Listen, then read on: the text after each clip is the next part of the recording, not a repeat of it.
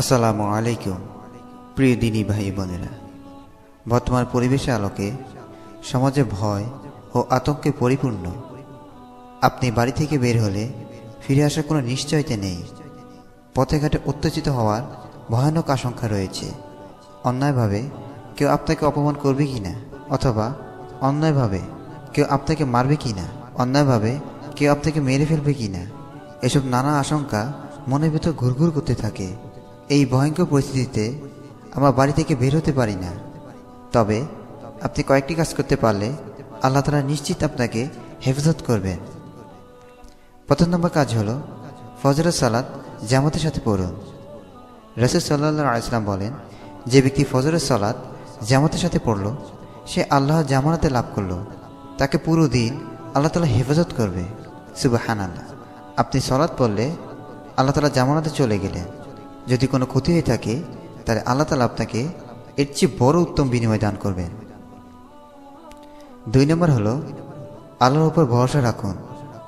আল্লাহ তাআলা বলেন, যে ব্যক্তি আল্লাহর উপর নির্ভর করবে তার জন্য তিনিই যথেষ্ট হবেন। নিশ্চয়ই আল্লাহ তার ইচ্ছা পূরণ করবেনই। 3 নম্বর হলো বাড়ি থেকে বের হওয়ার সময় নির্দিষ্ট দোয়া পাঠ করুন। বাড়ি থেকে বের হওয়ার সময় কিছু দোয়া রয়েছে। এর মধ্যে একটি হলো বিসমিল্লাহি তাওয়াক্কালতু আলাল্লাহি লা হাওলা ওয়ালা কুওয়াতা ইল্লা বিল্লাহ। এই দোয়াটা আপনারা পাঠ করতে পারেন। এছাড়া আরও অনেক দোয়া রয়েছে। যদি আপনি দোয়া পাঠ করেন তাহলে শয়তান হতে আপনি নিরাপদ হয়ে গেলেন। 4 নম্বর হলো আল্লাহর কাছে মুনাজাত করা। আমরা ঘর থেকে বের হওয়ার সময় মনে মনে সংকল্পনা করতে পারি, যাতে করে আমরা যে উদ্দেশ্যে ঘর থেকে বের হব সেই উদ্দেশ্য যাতে আল্লাহর সন্তুষ্টির জন্য হয়, আর আল্লাহ আমাদের উপর রহম করবেন। 5 নম্বর হলো শত্রুর সামনে দেখলে নির্দিষ্ট দোয়া পড়া। রাসূল সাল্লাল্লাহু আলাইহি ওয়াসাল্লাম যখন শত্রুদেরকে ভয় করতেন তখন তিনি এই দোয়া পড়তেন, আল্লাহুম্মা ইন্না নাজআলুকা ফি নুহুরিহিম ওয়া নাউযু বিকা মিন শুরুরিহিম।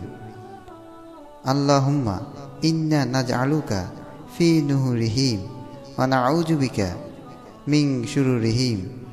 6 নম্বর হলো এরপরে যদি আল্লাহ আপনাকে পরীক্ষা করতে চান তাহলে তার হৃদয়কে পরিপূর্ণ ঈমানদার রাখুক। আপনি পরিস্থিতির শিকার হলে আপনি মিথ্যা কথা বলতে পারবেন, এমনকি কুফরি কথাও বলতে পারেন, সেটা আপনার জন্য বৈধ। 7 নম্বর হলো সামর্থ্য থাকলে আত্মরক্ষা করুন। যদি আপনি নিহত হয়ে যান তবু আপনি শহীদ মর্যাদা পাবেন। রাসূল সাল্লাল্লাহু আলাইহি ওয়াসাল্লাম বলেন, যে ব্যক্তি তার মাল, ধন বা তার জীবন রক্ষা করতে গিয়ে খুন হয় তবু সে শহীদ। যে ব্যক্তি তার দিন রক্ষা করতে গিয়ে খুন হয় সেও শহীদ। যে ব্যক্তি তার পরিবার রক্ষা করতে গিয়ে খুন হয় সেও শহীদ। 8 নম্বর হলো কোনো মহিলা বা পুরুষ ধর্ষণের শিকার হলে তাকে আত্মহত্যা না করা বা নিজেও আত্মহত্যা না করা। আপনি যদি প্রতিহত না করতে পারেন তাহলে উপভোগও করবেন না, কারণ তা ব্যভিচারে পরিণত হবে। 9 নম্বর হলো যথাসম্ভব জিকির ও তাসবিহ পাঠ করা। আপনি রাস্তায় বা বাসে যে কোনো জায়গায় বসে আছেন, চলতে ফিরতে সবসময় আল্লাহর নাম মুখে রাখতে পারেন, তাসবিহ পাঠ করতে পারেন। এতে যদি আপনার মৃত্যু হয় তাহলে আপনার মৃত্যুটা হবে একটি সুন্দর মৃত্যু। আল্লাহ তাআলা আমাদেরকে বোঝা ও মানার তৌফিক দান করুক। আমিন।